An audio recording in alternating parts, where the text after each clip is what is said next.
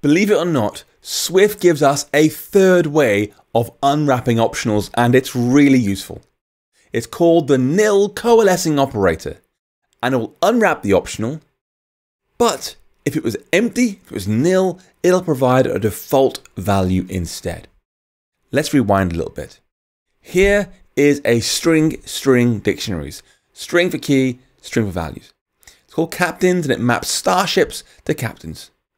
If we read from there the captain of Serenity, that's going to read a non-existent key.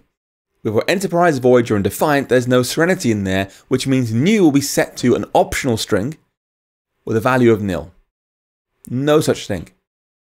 With a nil coalescing operator, which is written as question mark, we can provide a default value for any optional, like this. Question mark, NA.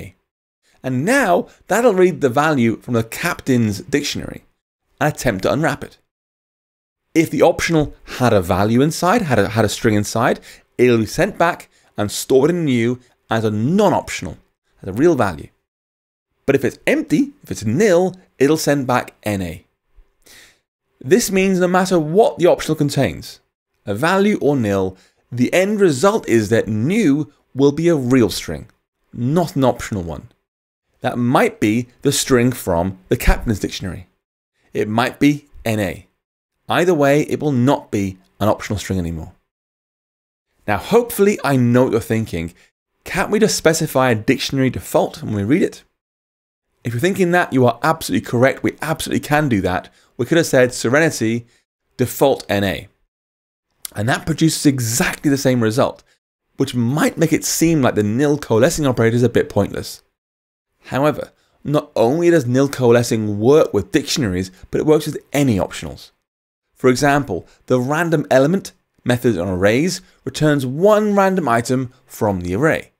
But it does so by returning an optional because you might be calling random element on an empty array. And so we can use nil coalescing to provide a default. We could say let TV shows equals an array of Archer, Babylon 5, which I'm currently watching, and Ted Lasso. Then let favorite is TV shows dot random element. Optional string comes back, but we use nil coalescing, none. So it means you'll either get a random TV show, or if the array were empty, you'll get back none. Or perhaps you've got a struct with an optional property inside, and you want to provide a sensible default when it's missing.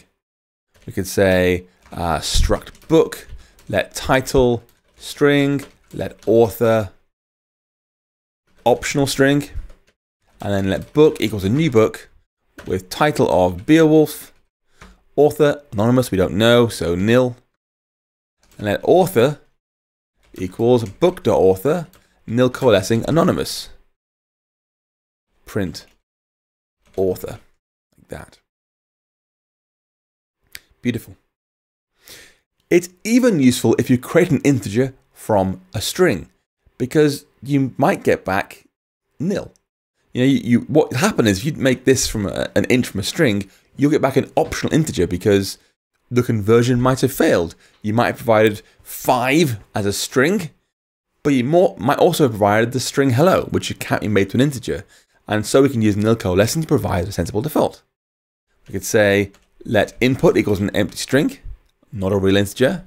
Let number equals an int of that input, nil coalescing 0, and then print number. And we'll get back 0. This is an invalid integer, so this thing will send back an optional integer with a value of nil, conversion failed. Replace nil values with a 0. So as you can see, I hope, the nil coalescing operator is useful any way you have an optional, and you want to use the value inside the optional or provide a default value if the value is missing.